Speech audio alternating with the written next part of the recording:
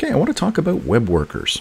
Now I've got a little bit of thunder and rain going on in the background here. Hopefully that's not coming through too much in the audio. But let's just jump right into this.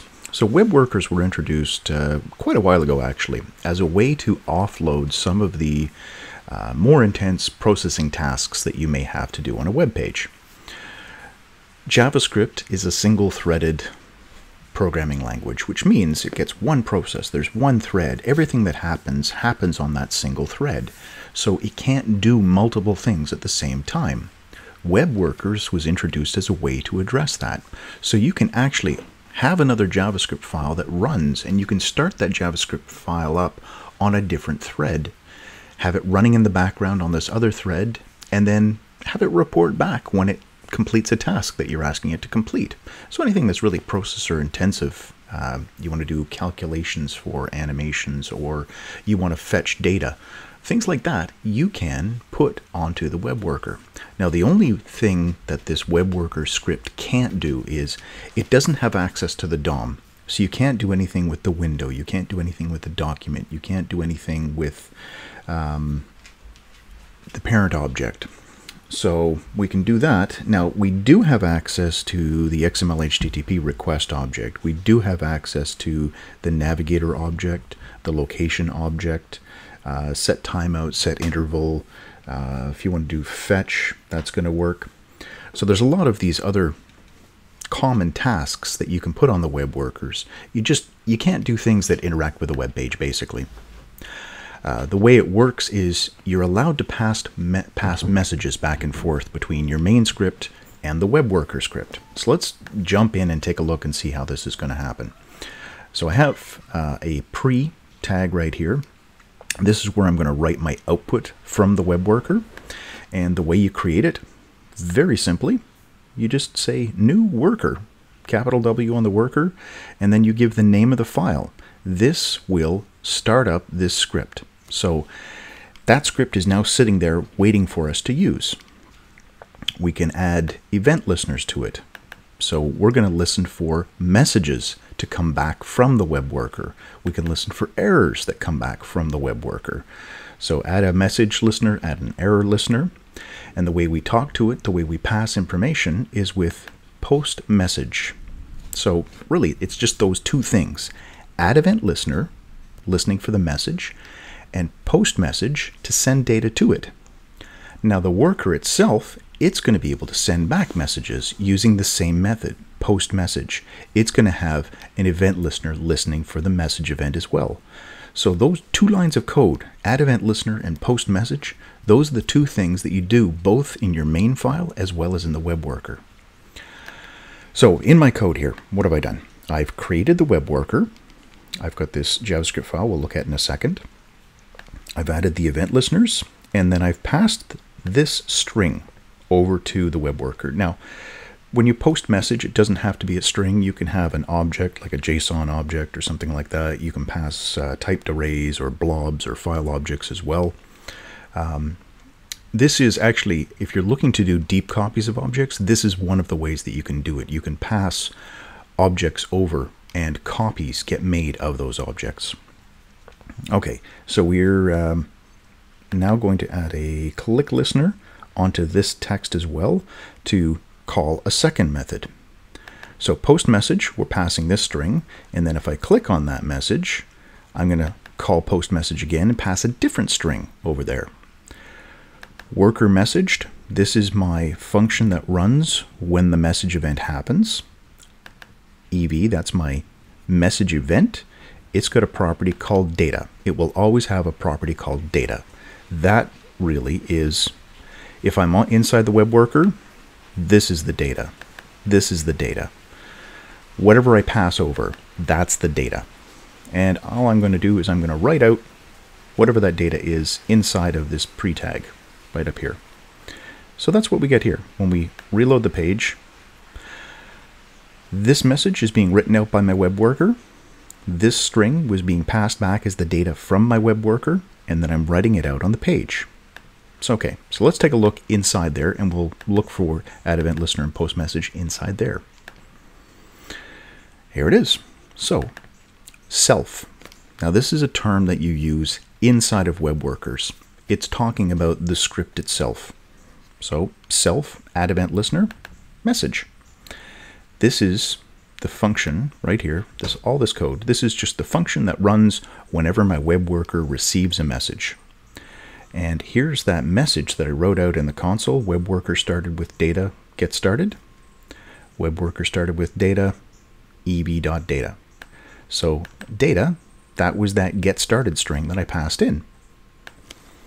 So there's the console message being written out. Now I'm just putting this into a variable. I didn't have to, I just did. And then switch case statement, I'm looking at the data to see what it is. Now I've got get started being passed in the first time, and if that happens, self, once again talking about the web worker, post message, it's going to send this message back to my web worker page, the script that called this. Web worker started, that's the data being passed back, and that's what I'm writing out here. In the case of other, if that's the string being passed in, if that was the message that I passed over, I'm going to send back other task. So let's take a look at that. Refresh, make sure we got the latest copy. If I click on this, there it is, other task. That's what got passed back. And this message up here wrote out web worker started with data other. So there we are, going back and forth, just passing these strings. Now, that's not very useful. So let's do a little bit more. Let's create one called data. Come back into here. So in addition to passing other, we're going to call on our worker and we're going to send it a message called data. Now, this doesn't have to be a string. This could be something else. This could be an object. We can pass an object with do fetch. There we are. So I've created an object with a property called do and a value called fetch. So I'm going to pass that over. Inside of here, so data, in this case, here actually let's comment all that out, ev.data.do. This is the object that we created over here, do, and the value is going to be fetch. Again, not a keyword, just something that I made up. Now this case is going to run if fetch is what is in there, and I'm going to do a fetch for this URL. When it returns, we'll take the response and convert it. If you haven't worked with fetch before, I have videos, a whole playlist on doing AJAX and fetch calls and working with promises and what I'm doing here. I'll put a link to that playlist in the description.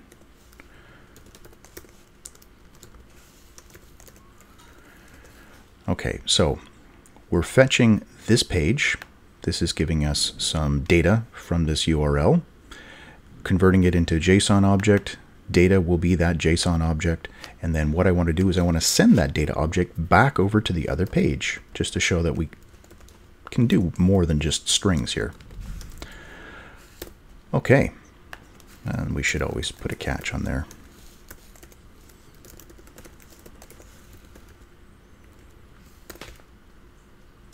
Okay, so we have our fetch set up.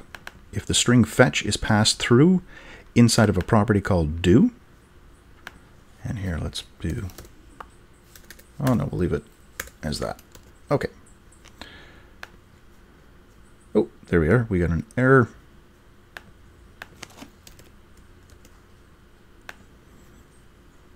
So let's comment out these other ones because we're not dealing with the strings anymore. Message, click, do fetch. Instead of output, let's just say document.body. So click anywhere on the page, and we're going to call this post message.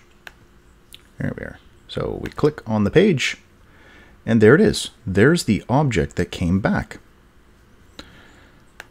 So just to confirm this, inside of here, we'll say console.log about to do the fetch for the data. So that should appear when we first click on the page. Then it does the actual fetch. And over inside of here, worker messaged. So when the message comes back, ev.data, that is going to be our data object that we got. But we want to convert this into something that's readable. We don't just want to see object, object, object written over there. So let's convert this into a string. So json.stringify data null to, there we are. Refresh. And there we are. There's the message about to do the fetch for the data. So I clicked on the page. That meant my click listener ran. We posted the message over to the web worker. The web worker then extracted that do property from the object, whose value was the string fetch. We looked at that. It was fetch. We wrote out the fact that we're about to do the fetch. That was the console log statement here. And then we did the fetch. When it came back and we converted it back into JSON, we did post message data, which sends it back to the page that started this script up, which is our web worker.html. And we listened for the message that came back from that page, called the function worker messaged. Here it is. Extract the data, and then we converted the data from an object into a string, so we could write that out. And there is all of our data that came back. And we did that on a separate script that was loaded in its own thread as a web worker.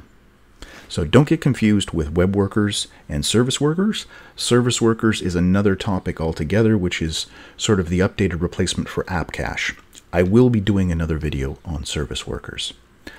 So if you have any questions, feel free to leave them in the comments below. If you found this useful, please share it. And as always, thanks for watching.